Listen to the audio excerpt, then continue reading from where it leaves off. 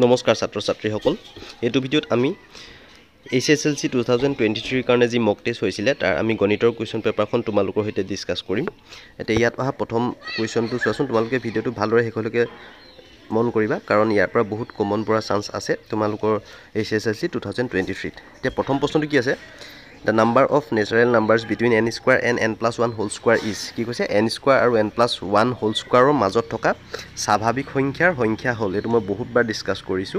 যদি n square আৰু n plus whole square ৰ মাজত থকা স্বাভাৱিক সংখ্যাৰ সংখ্যা কি হ'ব twice n টা স্বাভাৱিক সংখ্যা থাকে আমি সদায় হৰুটোৰ লগত আমি সদায় 2 এটা পূৰণ কৰিব লাগিব তাৰমানে আমাক যদি কয় যে মানে 18 স্কয়াৰ আৰু 19 স্কয়াৰ মাজত কেইটা স্বাভাৱিক সংখ্যা থাকিব মানে তেতিয়া আমি কি কৰিম যেহেতু 18 টো হৰু হয় তাৰত আমি 2 পূৰণ কৰি দিম কি পাম আমি 36 টা স্বাভাৱিক সংখ্যা থাকিব নেক্সট 2 নম্বৰ প্ৰশ্নটো কি আছে if the cost of 2 kg rice is rupees 70 the cost of 7 kg rice is 2 kg চাউলৰ মূল্য 70 টকা হলে 7 kg চাউলৰ মূল্য কিমান হ'ব আমাক দিছে যে 2 kg মূল্য 70 টকা হেতু কাৰণে 1 kg মূল্য কিমান হ'ব 35 টকা এটাকে 7 কেজি মূল্য কি হ'ব আমি 7 ৰ লগত আমি যদি 35 টো পূৰণ কৰি দিও কি পাম 245 টকা অপচনটো হ'ব এটো 3 নম্বৰ প্ৰশ্নটো কি আছে তলৰ কোনটো সংখ্যা অপৰিমেয় ইয়াৰ শুদ্ধ উত্তৰটো হ'ব অপচন সি পাইটো এটা অপৰিমেয় সংখ্যা অপচন এটোত কি আছে এটা নিৰৱধি পৌনপণিক দশমিক বিস্তৃতি থকা এটা সংখ্যা আছে বা নিৰৱধি আবৃত্ত সংখ্যা এটা আছে যিবিলাক হয় মানে সদায় পৰিমেয় সংখ্যা আৰু বি টু কি আছে 22/7 হেতু এটা পৰিমেয় সংখ্যা ডি টু কি আছে √4/11 আছে যেহেতু √4 ৰ বৰ্গমূল কি হ'ব 4 বৰ্গমূল 2 হয় হেতু কাৰণে 2/11 হলে কি হ'ব এটো এটা পৰিমেয় সংখ্যা হ'ব হেতু কাৰণে শুদ্ধ উত্তৰটো হ'ব অপচন সি পাইটো এটা অপৰিমেয় সংখ্যা 4 নম্বৰ প্ৰশ্নটো কি আছে যদি y = fx বহুপদ ৰাশিটোৰ লেখডালে x অক্ষক দুটা বিন্দুত ছেদ কৰে তেন্তে fx ৰ শূন্য সংখ্যা হ'ব ইয়াৰ শুদ্ধ উত্তৰ হ'ব অপচন সি দুটা শূন্য হ'ব 5 নম্বৰ প্ৰশ্নটো কি আছে তলৰ কোনটো এটা বহুপদ ৰাশি ইয়াৰ শুদ্ধ উত্তৰটো হ'ব অপচন ডি x² + 4x + 3 এটা বহুপদ ৰাশি অপচন সি টোত আছে চোৱাচোন x টু দি পাৱাৰ -3 + 1 আৰু অপচন বি ত আছে 1/4x² + 3 আৰু অপচন এ ত আছে √x + √y আমি জানো যে বহুপদ হ'বলৈ হলে কি হ'ব লাগিব প্ৰত্যেকটো চলকৰ ওপৰৰ ঘাতবিলাক কি হ'ব লাগিব অবিয়োগাত্মক অখণ্ড সংখ্যা হ'ব লাগিব হেতু কাৰণে অপচন ডি টো হ'ব ইয়াৰ শুদ্ধ উত্তৰ 6 নম্বৰ প্ৰশ্নটো কি আছে যদি a1x + b1y + c1 = 0 আৰু a2x + b2y + c2 = 0 সমীকৰণজোৰৰ অদ্বিতীয় সমাধান থাকে তেনেহলে কি হ'ব আমি জানো যে যদি অদ্বিতীয় সমাধান হয় তেতিয়া আমি কি জানো তাৰ শৰ্তটো কি আছিল a1/a2 does not equal b1/b2 হ'ব লাগিব তাক যদি আমি মানে হজাই দিও কি পামগে a1b2 does not equal a2b1 হেতু কাৰণে অপচনটো হ'ব b2 a2b1 does not equal a1b2 একেটাই হয় 7 নম্বৰ প্ৰশ্নটো কি আছে 4x + 6y - 1 = 0 আৰু 2x + ky -7 = 0 ৰৈখিক সমীকৰণ জোৰটোৱে যদি এজোৰ সমান্তৰাল সৰল ৰেখা প্ৰকাশ কৰে তেন্তে কে মান হ'ব যেহেতু সমান্তৰাল সৰল ৰেখা প্ৰকাশ কৰে তেতিয়া আমি কি জানো শৰ্তটো কি আছিল a1/a2 = b1/b2 does not equal c1/c2 হ'ব লাগিব হেতু কাৰণে a1/a2 টো কি আছে 4/2 আছে তাৰমানে 2/1 আৰু b1/b2 টো কি আছে 6/k তাতো 2/1 হ'ব হলে মানে 6/3 হ'ব লাগিব তেতিয়া আমি 2/1 পাম হেতু কাৰণে কে মান কি হ'ব 3 হলে এই সমীকৰণ জোৰটোৰ লেখডাল কি হ'ব দুডাল সমান্তৰাল সৰল ৰেখা হ'ব 8 নম্বৰ প্ৰশ্নটো কি আছে তলৰ কোনটো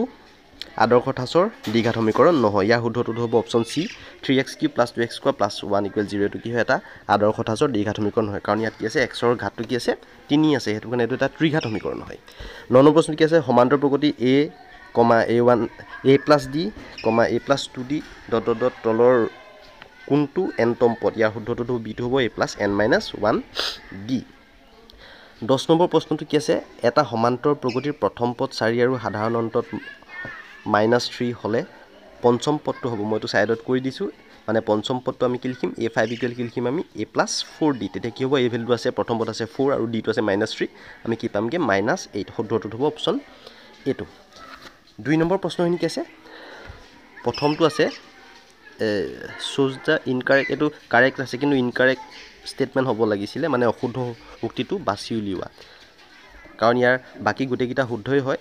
অকল অপচন এটো শুদ্ধ হ'ব যিকোনো দুটা সদিশ চিত্ৰ সৰ্বসম বুলি দিছে কিন্তু এটো এটা অশুদ্ধ কাৰণ কেলে হ'ল দুটা সদিশ চিত্ৰ বুলি কলে দুটা সমবাহু ত্ৰিভুজ জৰ দুটা সদিশ হ'ব কিন্তু সকলোবিলাক সমবাহু ত্ৰিভুজ কি হয় সৰ্বসম নহয় হেতু কাৰণে অপচন এটো হ'ব ইয়াৰ শুদ্ধ উত্তৰ যিকোনো দুটা সদিশ চিত্ৰ সৰ্বসম নহয় হেতু হৈছে মানে অশুদ্ধ উক্তি 2 নম্বৰ প্ৰশ্ন কি আছে the distance between the points x1, y1 and x2, y2 is x1, y1 আৰু x2 আৰু y2 বিন্দু দুটাৰ মাজৰ দূৰত্ব হ'ল ইয়াৰ শুদ্ধটো হ'ব অপচন এ √x1 - x2 whole square plus y1 - y2 whole square 3 number প্ৰশ্নটো কি আছে the ratio in which the line segment joining the points 1, 0 and -1, 0 is divided by 0, 0 is কি কৈছে 0, 0 বিন্দুটোৱে 1, 0 আৰু -1, 0 বিন্দু সংযোগী ৰেখাক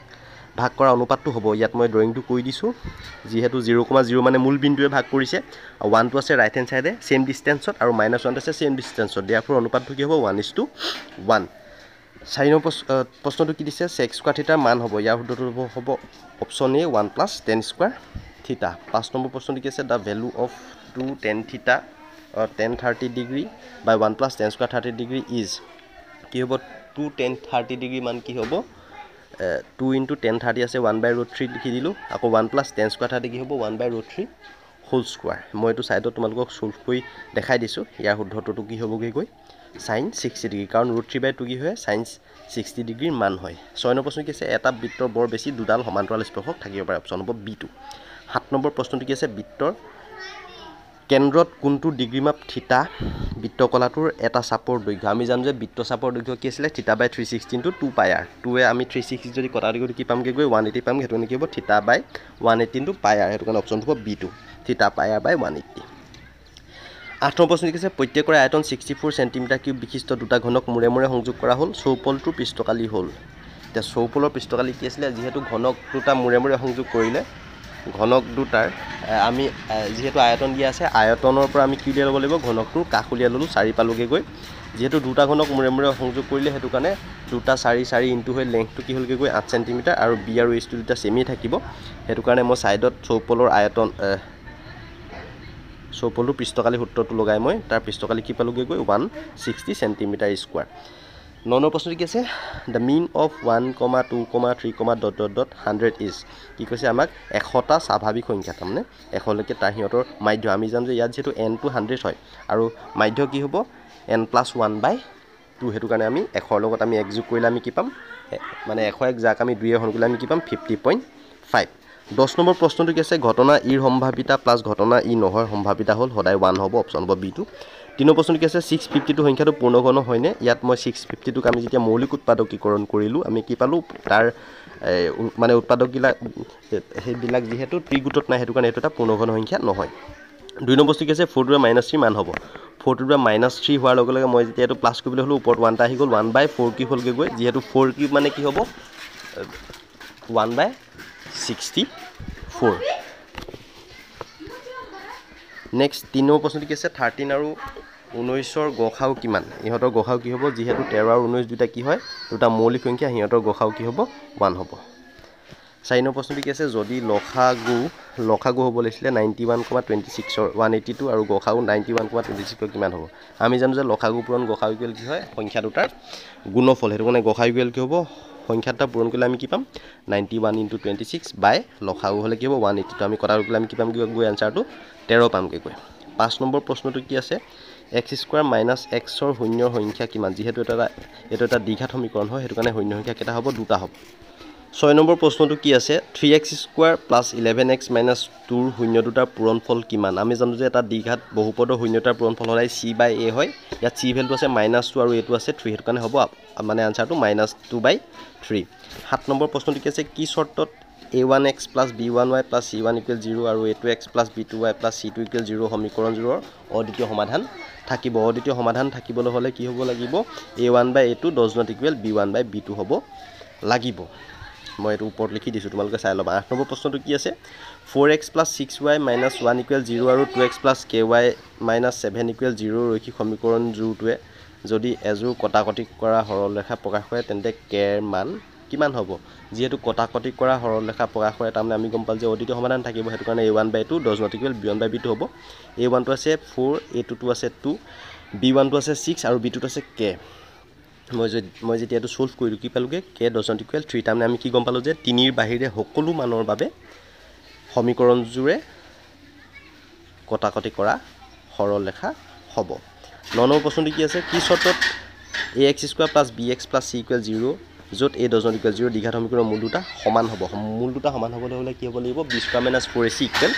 0 হ'ব লাগিব তাৰমানে ভেদ নিৰূপকটো 0 হ'ব লাগিব তেতিয়া মূল দুটা সমান হ'ব 10 নম্বৰ প্ৰশ্নটো কি আছে তলৰ পৰিস্থিতিটো দ্বিঘাত সমীকৰণত প্ৰকাশ কৰা এটুকুৰা আয়তাকাৰ মাটিৰ কালি 528 মিটাৰ স্কয়াৰ মাটিখিনিৰ দিশ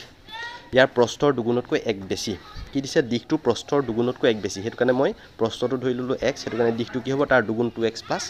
1 আৰু কালি বুলি ক'লে আমি কি বুজো দিশ পূৰণ প্ৰস্থ দুইটা আমি পূৰণ কৰি কি লিখলো 528 সলভ কৰিলো 2x² + x - 520 এটিকুৱেল 0 হ'লগে গৈ 4 নম্বৰ প্ৰশ্নটো কি আছে -5, -1, 3, 7 সমান্তৰ প্ৰগতিটোৰ সাধাৰণ অন্তৰ কিমান হ'ব এতিয়া d বুলি ক'লে আমি কি বুজো সাধাৰণ অন্তৰ a2 - a1 কৰিম -1 মাইনাস হোল ইনটু -5 কৰিলে আমি কি পালো -1 + 5 আনসাৰটো কি পালো আমি 4 2 নম্বৰ প্ৰশ্নটো কি আছে দুটা ত্ৰিভুজৰ সদিশতাৰ a বা কোন শৰ্তটো লিখা এই শৰ্তটো কি হ'ব যদি দুটা ত্ৰিভুজৰ অনুৰূপ তিনটা কোণ যদি সমান হয় তেতিয়াহলে কি হ'ব ত্ৰিভুজ দুটা সদৃশ হ'ব এটো হৈছে কোন শৰ্তটো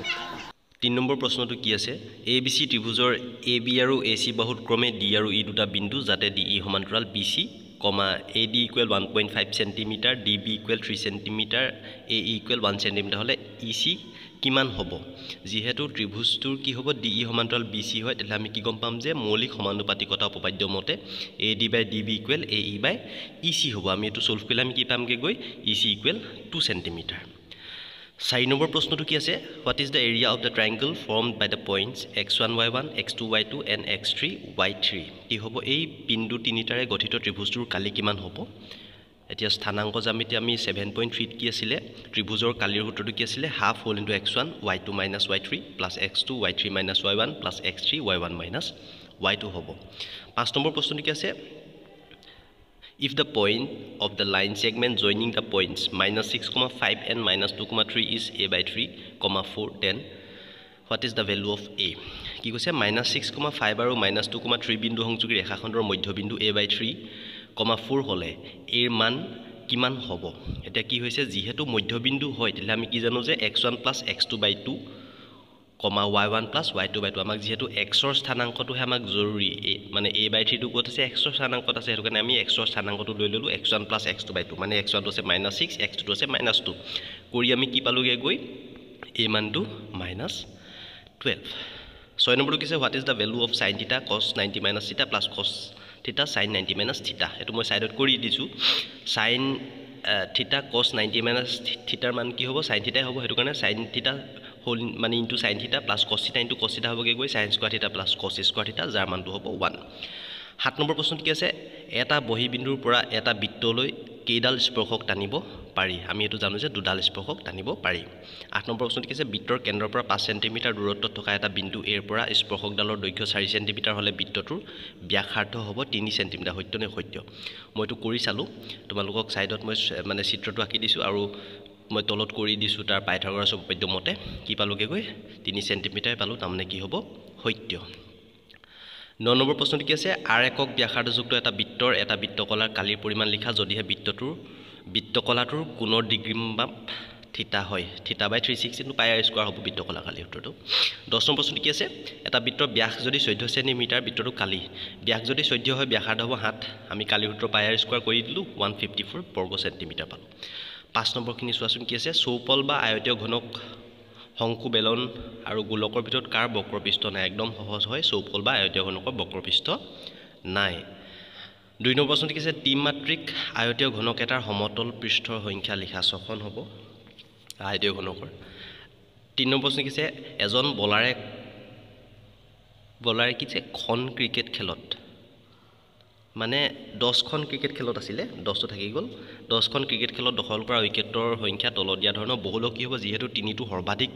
3বাৰ পাইছো এটো কাৰণে ইহতৰ বহুলক হ'ব 3 4 নম্বৰ প্ৰশ্ন আছে এটা পাখা এবাৰ মাৰি পঠিয়ালে মৌলিক সংখ্যা পোৱাৰ সম্ভাৱিতা কিমান হ'ব পাখা গতিটোত মৌলিক সংখ্যা কেটা আছে 2 3 আৰু 5 তিনটা আছে মুঠ আছে ফল 6টা 3/6 তাৰমানে 1/2 5 নম্বৰটো কি আছে যদি PE = 0.05 তেন্তে ই নহয়ৰ সম্ভাৱিতা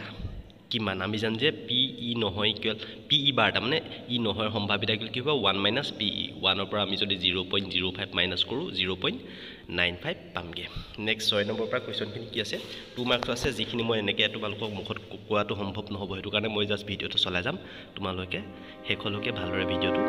চাই